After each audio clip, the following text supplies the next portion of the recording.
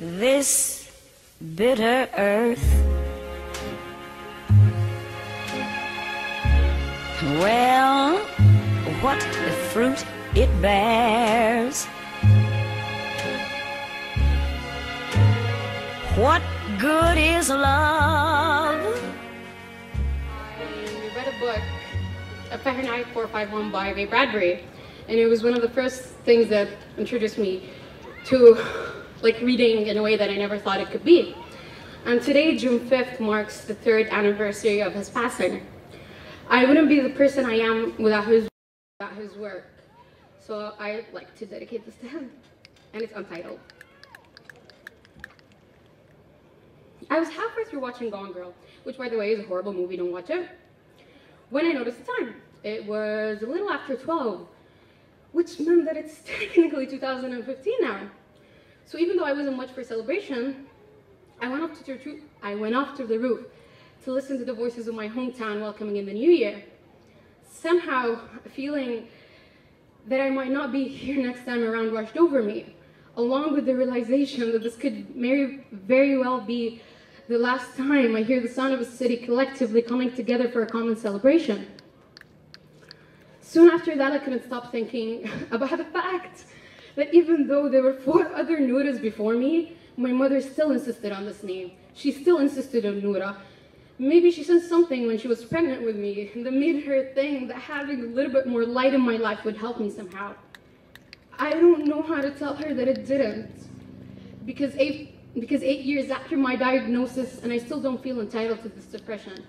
As if it was something I needed to fulfill a certain quota to even qualify for. But it doesn't work that way. It doesn't. It does not work that way, right? Yeah, okay, my father may never been around, but at least I have a mother who knew when to leave a failed marriage, and he used to work 6 days a week just so my brother and I would never want for anything. Along with a grandfather who showed me what a good man is without ever needing to utter a word. So really, how does it make sense that there are days I wake up with so much empty inside of me? I wonder if my body is as hollow as it feels. Or days with so much heavy. I'm surprised that I can walk without leaving earthquakes in my wake. And why is it that I need to keep reminding myself that a tragic backstory isn't needed to validate this depression? And why is it that I can't even talk about it without feeling an obligation to sugarcoat it with metaphors so it becomes easier to swallow? Maybe it's because no one wants to hear about how stability tastes like chalk.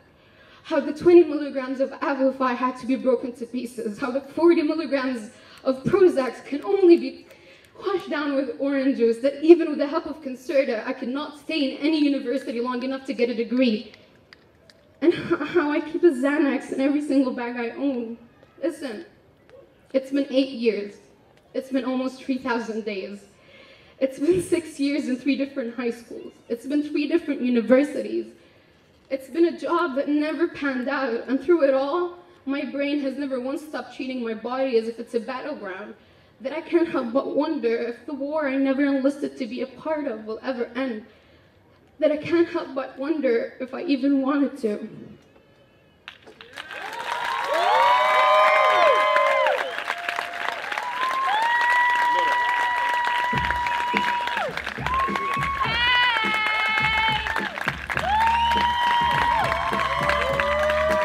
And that's what poetry is all about, people. Show her some love for exposing herself and her feelings tonight.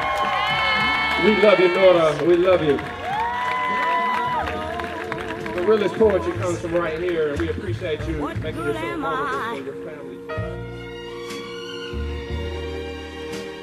Heaven only knows